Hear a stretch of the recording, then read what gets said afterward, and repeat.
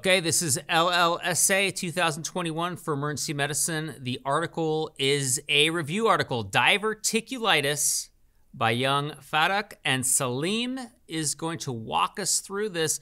Salim, this is something I see very often, but you're gonna have some new information, I'm sure, for me in terms of how should I be working this up and diagnosing it and treating it, the nuances. Yeah, this was a great review article. And, every time I think I know what I'm doing, I read a paper like this and then I pick up some new pearls that I maybe learned at some point and just kind of forgot along the way. And I think you're going to get a bunch of those out of this paper. So the first thing is, let's start with, diverticular disease it's truly a spectrum.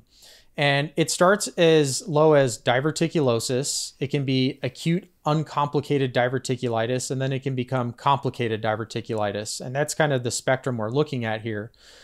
For complicated diverticulitis, it's things that you would think about: abscess formation, fistula formation, stricture formation, perforation, peritoneal signs like peritonitis would all make things kind of complicated. Now, the author, she goes through and says that the pathophysiology of diverticular disease is not entirely known. It could be due to altered gut motility and maybe some alterations in intraluminal pressures, but it's just not really been flushed out very well. Now, here's the good news. There's two societies that have guidelines on the management of diverticulitis, and they are the American Society of Colon and Rectal Surgeons, as well as the American Gastroenterological Association. This is the good news part of it. The recommendations in this review, they're all consistent with both sets of guidelines, and both guidelines essentially agree with each other. So they got rid of a lot of the nuance and which one do we go with? Everyone seems to agree, the review article as well as the two sets of guidelines. Yeah, it really builds a partnership between us and our surgeons, and I love that part. When you've got a review article, and I believe the author, she is actually a colorectal surgeon, but now, instead of it being like butting heads or, no, we do this, you do that, it's just like, hey, this is what we do. These are your guidelines. And so I'm very appreciative of that. Yeah, it's always nice when they happen to agree with each other. Yeah. Now, I'm going to give her some kudos here because she's talking about the prevalence of diverticulosis and how it's increased. And she goes back and looks at cases from the 1900s. And she says diverticulosis at that time was 2 to 10%. And now, in this paper, it's 2000 to 2007, there's been a 50% increase in patients over the age of 60. So quite the jump. And then, no surprise, if you have an increase in diverticulosis, well, you're going to see an increase in diverticulitis. And so during that same time frame, there was a 60% increase in diverticulitis. Now, what I don't know is it because we have CAT scans now and they didn't have CAT scans back in the 1900s and that's why we're not, seeing as many cases back then? Or is it that, no, it's because the prevalence of diverticulosis has increased so much, so has the incidence and prevalence of diverticulitis? Unclear from this review paper, but nonetheless, it's something we're all going to see. Then she goes through and talks about some of the risk factors for diverticulitis. She says these include smoking, use of NSAIDs, physical inactivity, and obesity. And again, in the US, we have no shortage of physical inactivity and obesity. Now, the traditional typical presentation will be fever, pain in the left lower quadrant, and leukocytosis. You certainly don't have to have the complete triad. I think there's a component of clinical suspicion here. And then she goes on to say that the preferred diagnostic test is CT with IV and luminal contrast. And if you do this study, it has a sensitivity of 98% and a specificity of 99%.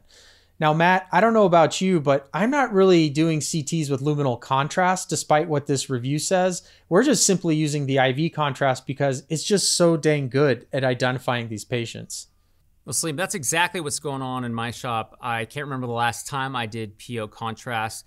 And while I don't have numbers on the sensitivity and specificity of just IV contrast, I know that it's pretty darn good. And my surgeons agree with that. They're not asking for that anymore.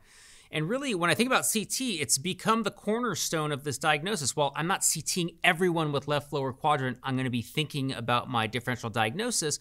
When I suspect diverticulitis, the CT is what's going to make the diagnosis for me, especially when I'm trying to differentiate between the complicated and the uncomplicated, right? I can't diagnose a fistula, abscess, and all the other things that really differentiates patients and will drive the management. So CT, again, has become a cornerstone.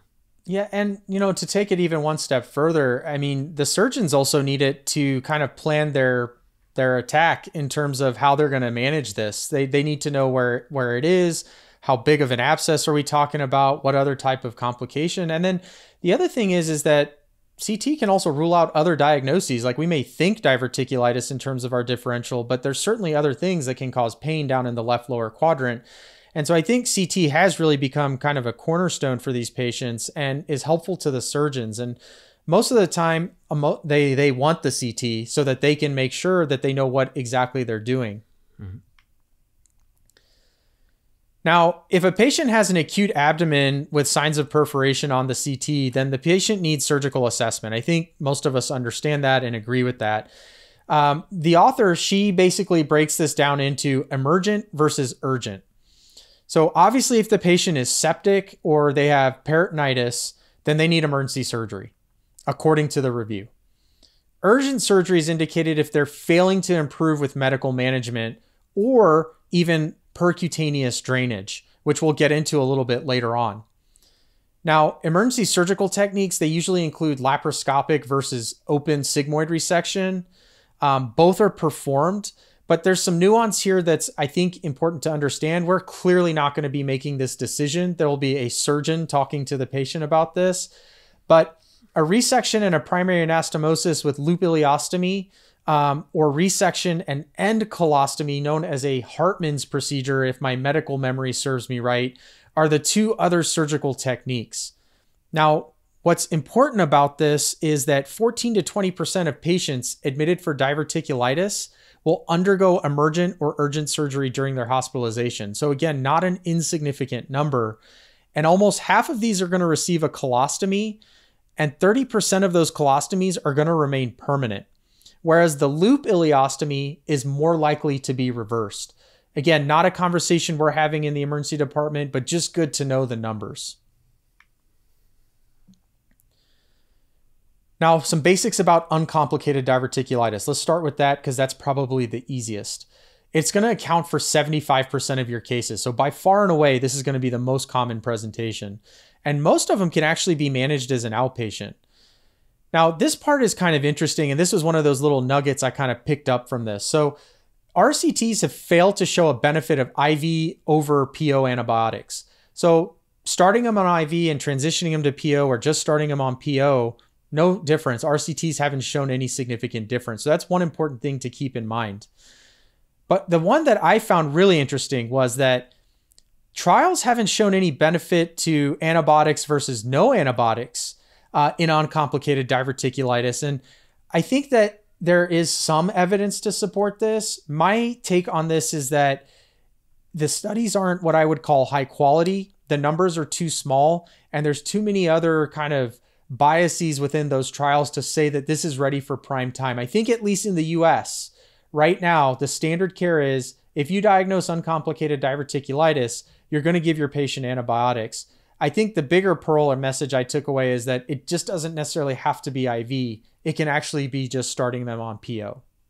Yeah, that's a tough one, Salim, because I have never had a surgeon not start on antibiotics, and I personally have never not done some form of antibiotics for diverticulitis. I didn't even know that no antibiotics was being looked at, and maybe something of the future. So I'll be looking out for those studies. Yeah, I don't think that's ready for prime time for sure, but just be on the lookout, kind of cutting edge. But I think most of us, and I'm with you, are using antibiotics. She goes on to talk about what we do with their diet. She recommends starting with a clear liquid diet and then advancing to kind of a lower residue diet.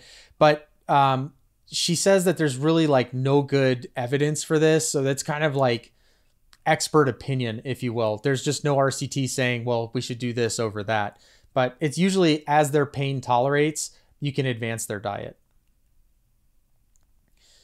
Now, Matt, This was the second pearl that I took away from this paper, and I may have learned this at some point, but it's not something that was on my radar.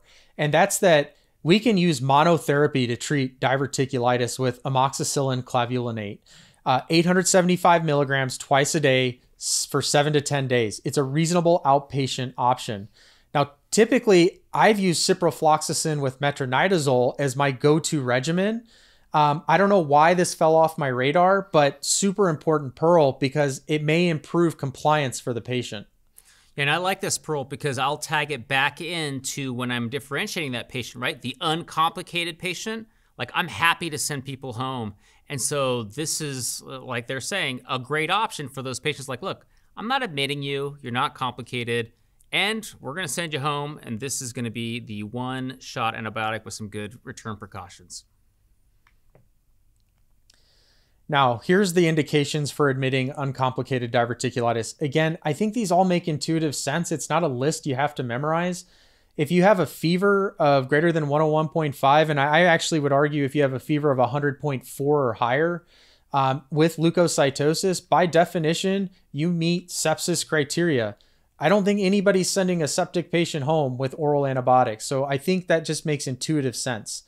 If they're immunosuppressed or immunocompromised, clearly their immune system isn't going to fight off infection as well, and they probably need to be watched a little bit closer. Those patients are coming in. Serious coexisting conditions, so people who have diabetes, right, or hyperlipidemia, coronary artery disease, these patients tend not to heal as well, and so they probably are worth bringing in and watching them a little bit closer. Lack of home support, I think, is important. I think this is one that we oftentimes forget to ask is like, you know, can you perform your activities of daily living, or do you need somebody at home to help you? And if they need help and they don't have that help, that might be an indication for admission. Obviously, if their pain is out of control where they're requiring multiple doses of opioids, that's going to be hard to kind of treat at home. And so they're probably going to need to come in for that pain control. And then obviously any intractable nausea, vomiting where they can't keep themselves hydrated or much less keep their antibiotics down. These are all the reasons we'd bring these people in. So again, it's a pretty intuitive list. I don't think it's one that needs to be memorized. And again, this is one of the pitfalls brought up in the review article. Inpatient management is indicated for patients who have high fever and leukocytosis. I would even remove the high and just say fever plus leukocytosis because that just meets sepsis criteria. Now, Matt, this is the third pearl I picked up from this paper, and one that I didn't realize was even a thing, and maybe I did at some point, but I didn't until I read this paper. First thing I want to say is that non-surgical management for abscesses is effective in about 30 to 50% of cases. It just depends which study you look at, but it's a pretty decent number. Now I understand why my surgeons order these perc drains so frequently. But what I didn't realize is this hard cutoff of how we manage these abscesses. So if the abscess is 3 to 4 centimeters, the recommendation is antibiotics. And if the abscess is 5 centimeters or greater, then they recommend the percutaneous drain.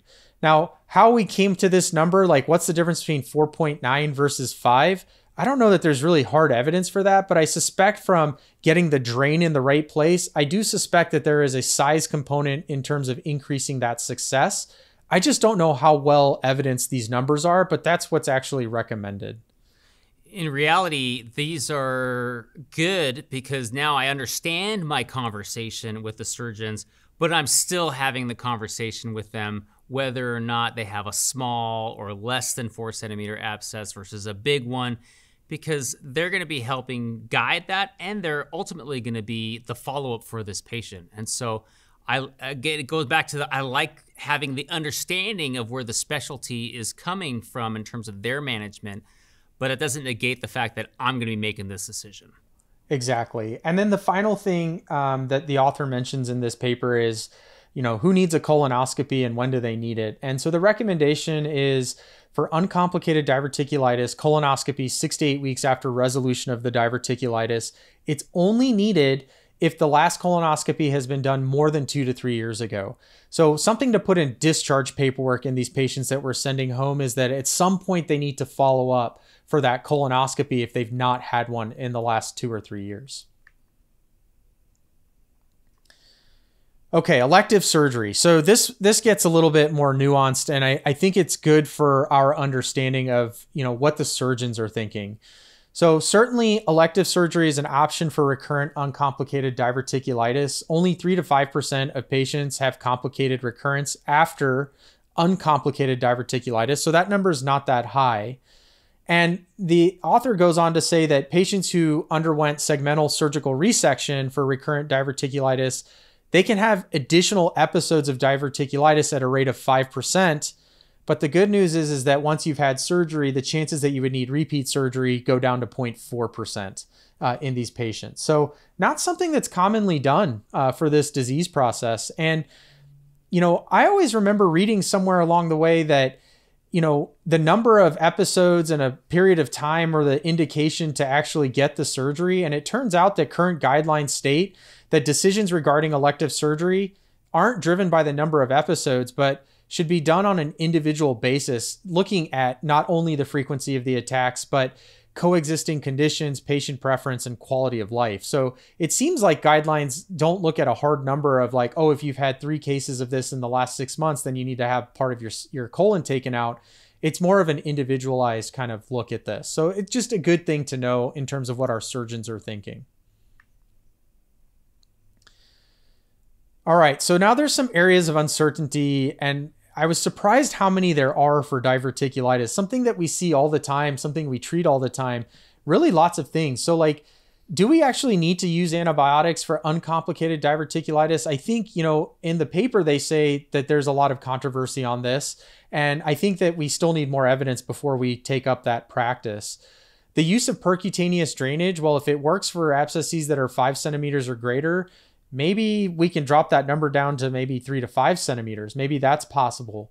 But we would need further evidence for that. Again, the pathogenesis of this illness, it's really not well understood. I think understanding the barriers to laparoscopic surgery, which by the way is the preferred option here over open for elective surgeries, I think this is something important that needs to be studied, because obviously the smaller the incisions and the better we are at the techniques, the less complications for the patients, but we just need more information on that. And then I think the paper brings up some really interesting things, and this was kind of the fourth little nugget I picked up, was alternatives to surgery. So people who are high risk for surgery, maybe some other options are the use of rifaximin, which is an antibiotic, and mesalamine, which is a typical medication we use for inflammatory bowel disease as an anti-inflammatory. Both, again, very interesting, not ready for prime time, but certainly something that wasn't on my radar to be looking at. Well, Salim, just like the incidence of this disease has been evolving since the early 1900s, so has the medical therapies for it. So I'm looking forward to us continuing to evolve with diverticulitis, because it's not going away anytime soon. And hopefully in the next review article, we'll have some answers to the uncertainties. This is Hippo Education.